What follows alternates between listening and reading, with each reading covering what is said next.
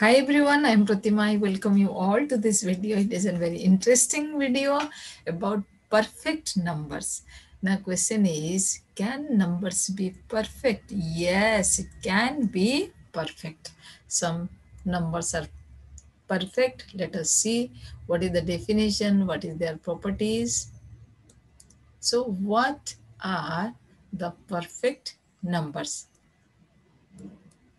A perfect number n is a positive integer which is equal to the sum of its factors, excluding itself.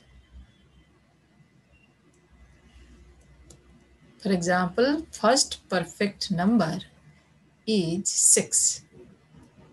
What are its factors?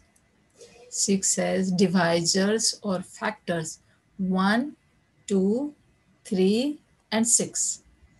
6 has these 4 factors 1, 2, 3 itself. 1 plus 2 plus 3 makes you 6. That means when the sum of the factors excluding himself or itself gives the same number, we call it a perfect number. Can 5 be a perfect number? Can 5 be perfect? Let us see. So 5 has only factor 1 and 5. So 1 does not make you 5. So it is not a perfect number. Can 12 be a perfect? Let us check. 12 has factors. What? 1, 2, 3, 4, 6, 12. Now, according to the definition, if I'll add these factors excluding 12, and if this gives the result 12, then it is a perfect number. 1 plus 2 plus 3 plus 4 plus 6. Does it make 12? 3 plus 6, 60, 12 plus 16, this is 16. The sum is not equal to 12. So 12 is not a perfect number. Then what will be next perfect? Next perfect is your 28. After 6, just see. Perfect, to be a perfect is not an easy thing. Out of so many numbers, you are getting first 6, then we are getting 8. In between, no number is perfect. So 28 is the next perfect number. Let us see the factors. 28 has factors 1, 2, 4, 7, 14, and 28. Let us add them. 1 plus 2 plus 4 plus 7 plus 14. I'll exclude 28. This is the definition. Sum of all the factors except itself should be equal to 28. Let us see whether it is 28 or not. 2 plus 1, 3 plus 1, 7, 7, 14, 14 plus 14, 28. Yes. So 28 is your perfect number.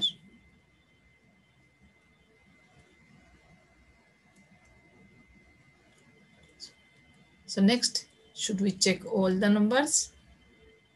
We can find a formula for getting it.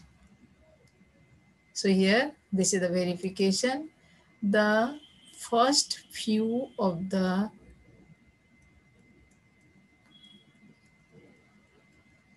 perfect numbers were already known to ancient Greeks.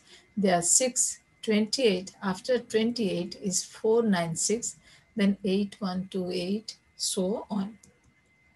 How to find more perfect number? So let us discuss a formula by which we can get perfect numbers.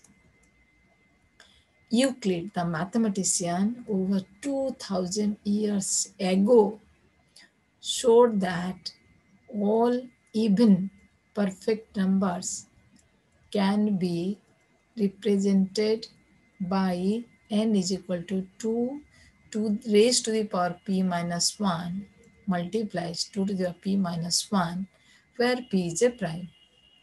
First is p should be a prime. Then if I'll write for any p prime, I will write 2 to the power p minus 1 and 2 to the power p whole minus 1. This will be a even perfect number. So we can get perfect number starting from p is equal to 2, p2, p3, then p4 cannot be possible because 4 is not a prime, then p value is 5, so on. So p will be, the value will be 2, 3, because p should be a prime first, 3, 5, 7, so on. So n is equal to, again I am writing the formula, n is equal to, perfect number is 2 raised to the p minus 1 to p minus 1, where p is a prime. And this number is again a prime number. It is called Mersenne prime.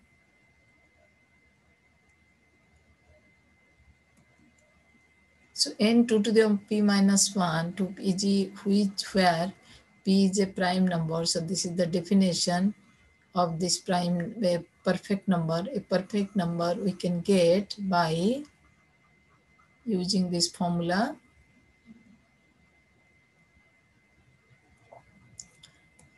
Now I'll start p is equal to 2. Let us see what will happen.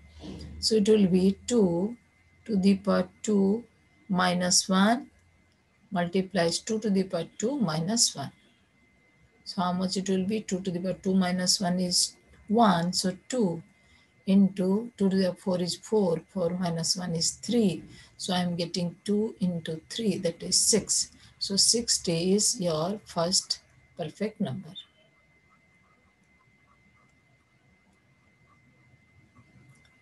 Next is P3. So 2 to the power 3 minus 1 whole into 2 to the power 3 minus 1 here. So 2 to the power 3 minus is 2 to the power 4. And 2 to the power 3 is your 8. 8 minus 1 is 7. Sorry, 2 to the power 2.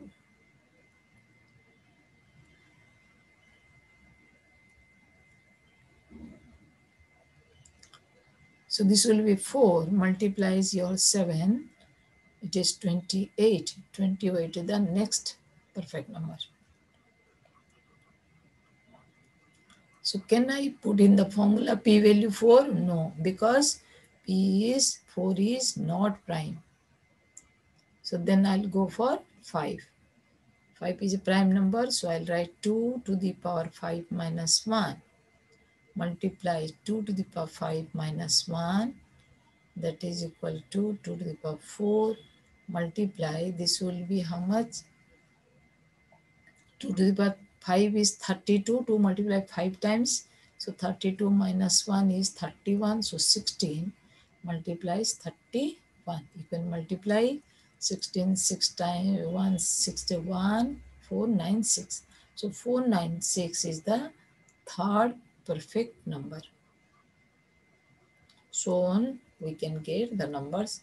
P6 we will not put, then we will put P to 7. So 2 to the power 7 minus 1 multiplies 2 to the power 7 minus 1.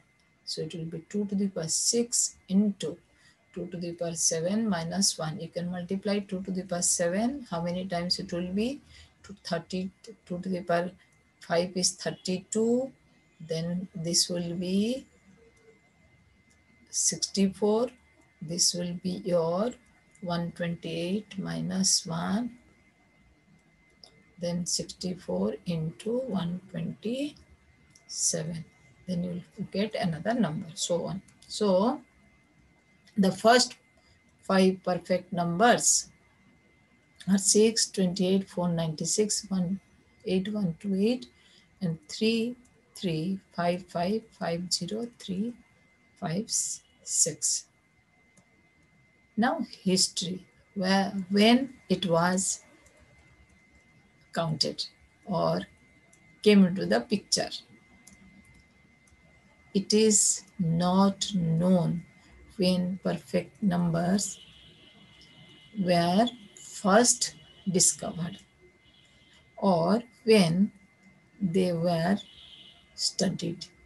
It is thought that they may even have been known to the Egyptian and may have even been known before,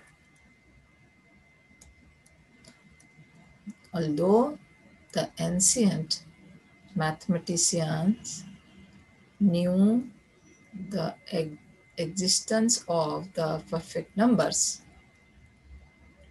It was that Greeks who took a keen interest in them, especially Pythagoras and his followers.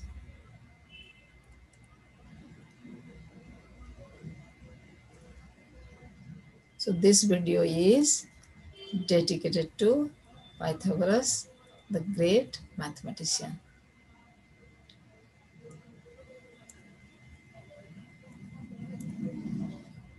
So thank you for watching.